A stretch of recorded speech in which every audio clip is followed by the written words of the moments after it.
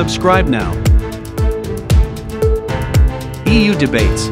Unity requires a lot of effort, and it's extremely important to have a mutual understanding, to understand very well how we can work together, how we can take into account the different legitimate concerns. It's one first element. Second element, we should recognize that probably we took Vladimir Putin by surprise because we were able to be immediately extremely united and extremely strong. And I'm personally convinced that Russia had not expected before the start of the war that the EU would be so strong, so united, and also not only the EU, together with our partners and together with our allies. This is another element.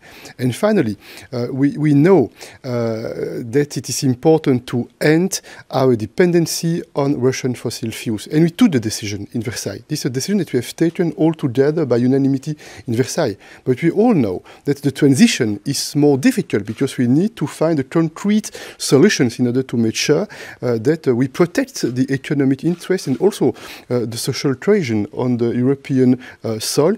And that's why we are working, trying to be innovative, to be constructive in order to put some proposals on the table that will allow us to protect the unity and to be united. Is it easy? No, it's not easy. Is it difficult? Yes, it's difficult. But we don't give up, and we work a lot. And I sincerely hope that we will be able again to show that we are united. And this European Council meeting on Monday and Tuesday is an important political moment in order to show our unity.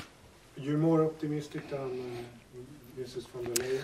I am optimistic by nature, but more seriously, I'm realistic. I know what are the difficulties. I'm very rational.